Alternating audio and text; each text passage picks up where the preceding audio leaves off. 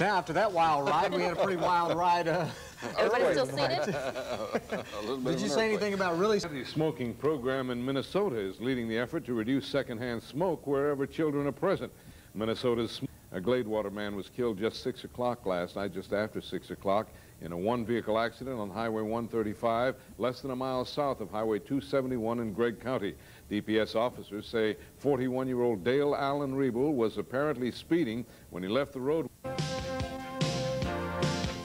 Tell you what, the rain chances are getting better, so we're going to move that sesquicentennial banquet back from tonight to next week. Next Friday. Actually, it's next Friday night. So. And the parade is a week for Sunday, so a bit of everything except snow. Your forecast today, we're going to see a pretty good chance of afternoon thunderstorms, a warm, windy day with a high temperature up around 80. And tonight, thunderstorms are likely. Some will probably be severe if we actually see some, and the low down around 60. Tomorrow? This is Brian Houston. Tonight at 5 and 6 on Region 56 News, the biggest story of the year, ranking right up there with hell freezing over and pigs flying. Laura Duke receives flowers for Valentine's Day. Details at 6. Clifton Brumley, the prison trustee who frightened East Texas when he escaped from prison and went on a robbery and kidnapping spree, is on trial in a Tyler court. A jury... In Dallas, you might want to call this one the Dallas Dome. They want to crown the Cotton Bowl. They want to top off the old stadium. A Marshall man says it's his constitutional right to paint filthy words on his house, but his neighbors think it's sick. And our Todd Boatwright tells us this is Luis Gonzalez's way of getting back at the girlfriend who did him wrong.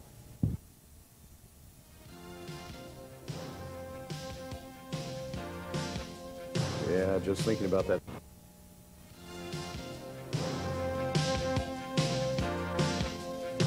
Listen up and be on the lookout for the people you're about. That thing come with parachutes? Good luck. Night, everybody. See you tomorrow. Thanks very much for joining us.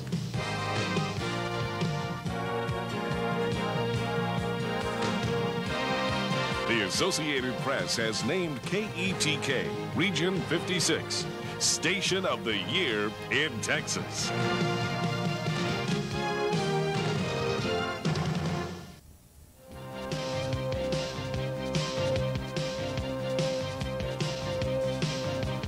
The response to our fat-free and healthy campaign keeps coming in. This letter is from the employees of Tyler's federal courthouse.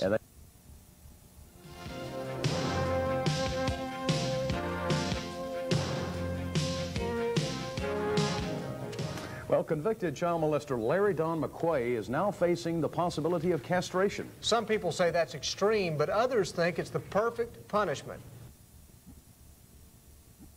Oh, they just wanted to avoid eating anything orange. That was the deal. Night, everybody. Thanks for joining us.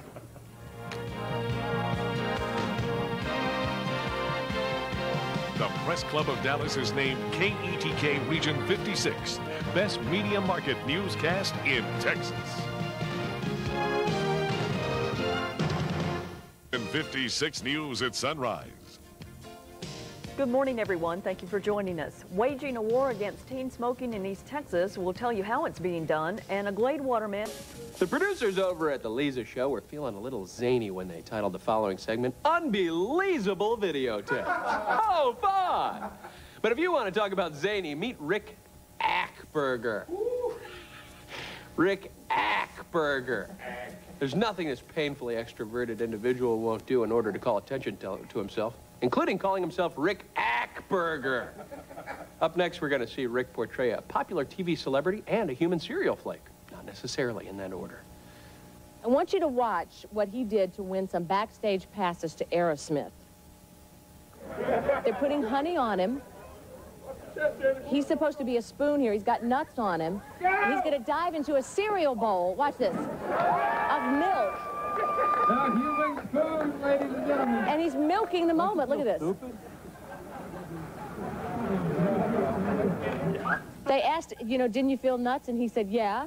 Next question. He also won $1,000 with his Halloween costume. Do you want to meet this guy? His name is Rick. Come on out.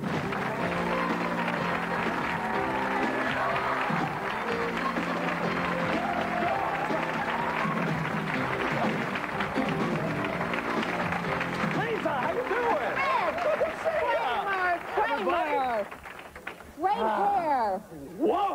what? Great to be here.